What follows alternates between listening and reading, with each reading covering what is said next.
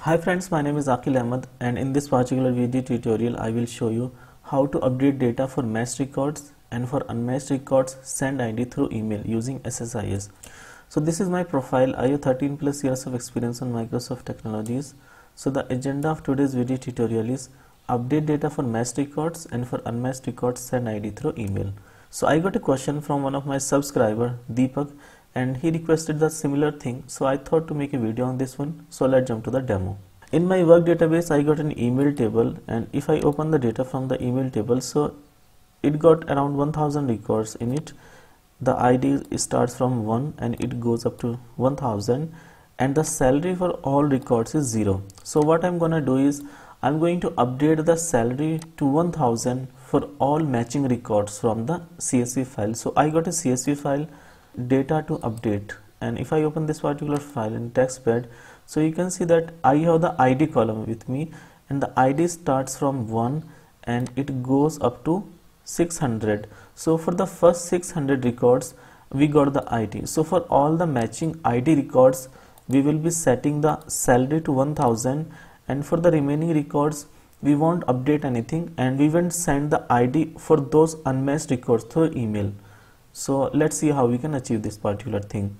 So let me open my SSIS package. So this is my blank SSIS package that I will be using today.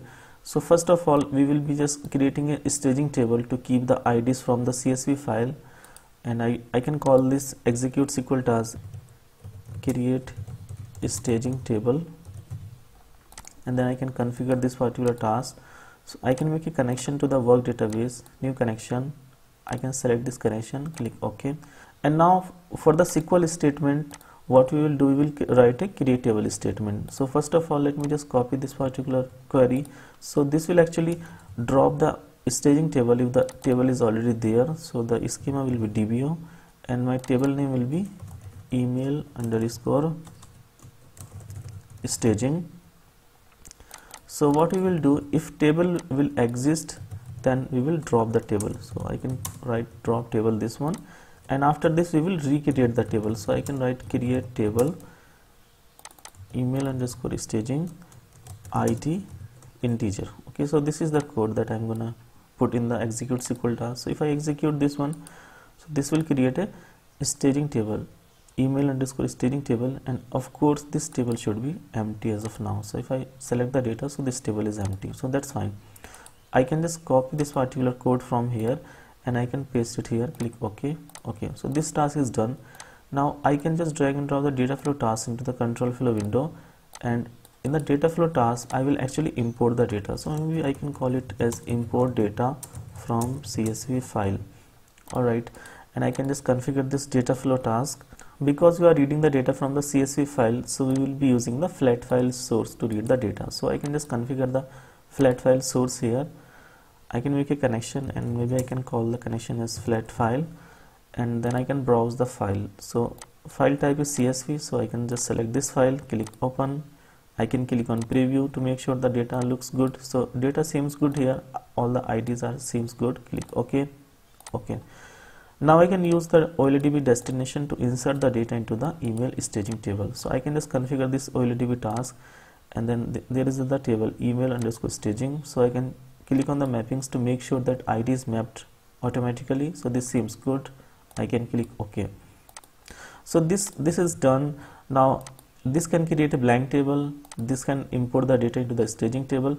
Now I can use the execute SQL task to update the data for the matched records. So maybe I can call this one as update data, and then I can just configure this particular task as well.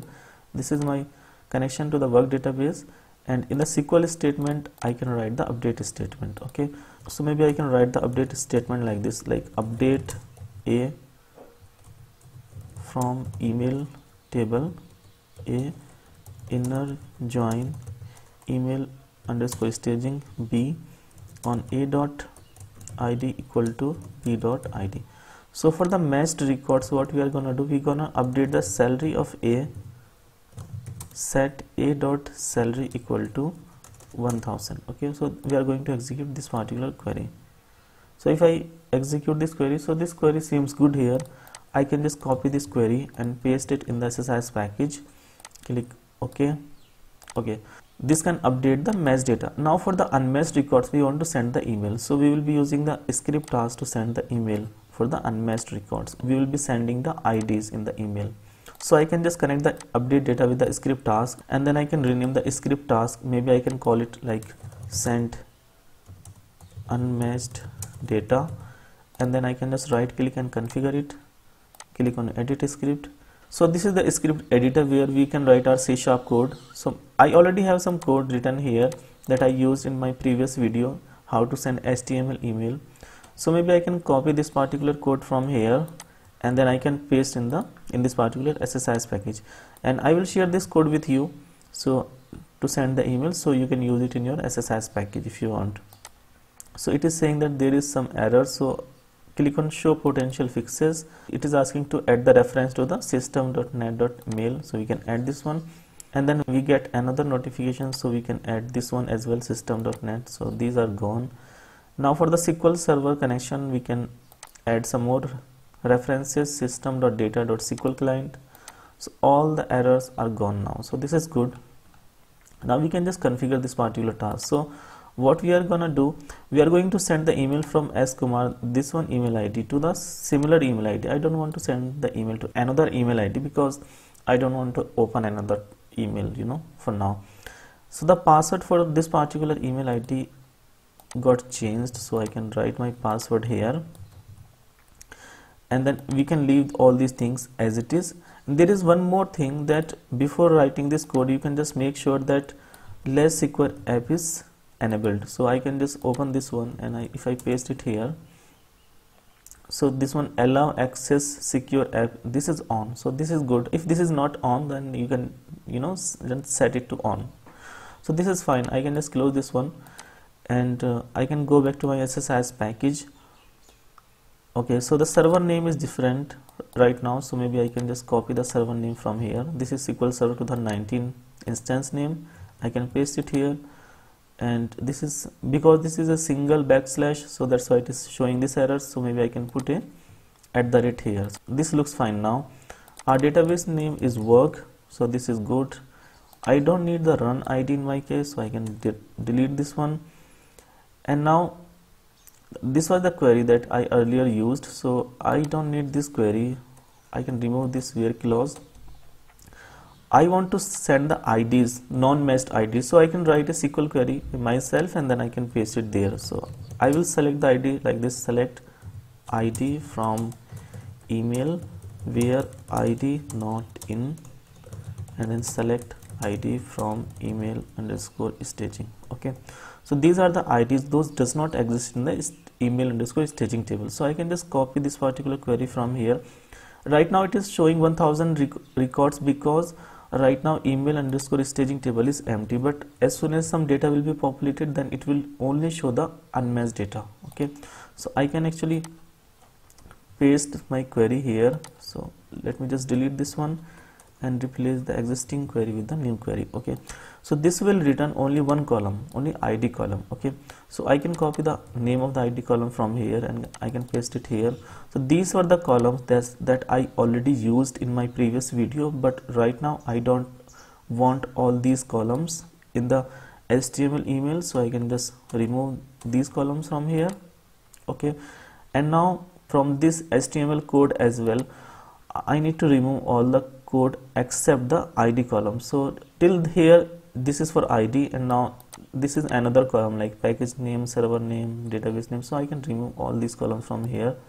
So just select this one, and you can select until this one. Okay, and then just delete this one.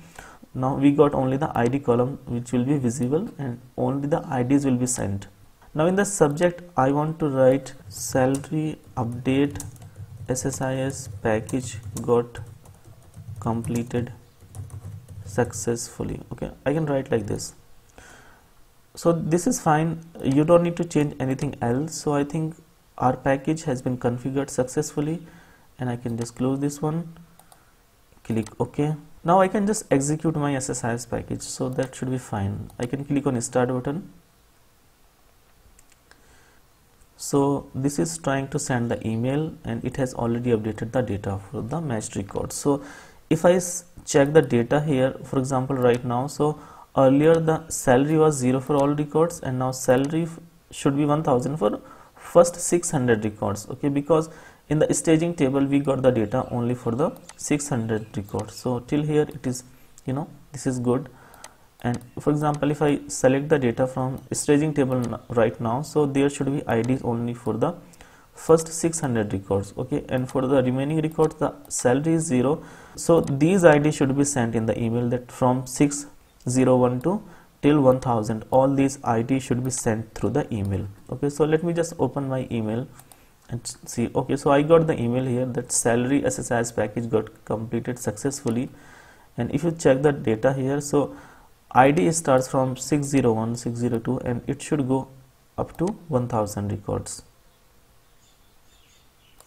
This seems good. This is what actually we wanted. So we can send any data through email that we want. We have a couple of options. Either we can maybe export the data to send through maybe CSV file or maybe an Excel file, and then we can attach that file, or we can just directly send the data through HTML code. Okay, so this is good. So I think that's it for today's video. Thank you guys for watching the video, and if you like the video then please click the like button, do subscribe to our channel, press the bell icon and click on all so that you will be notified every time I upload a new video. Thank you so much.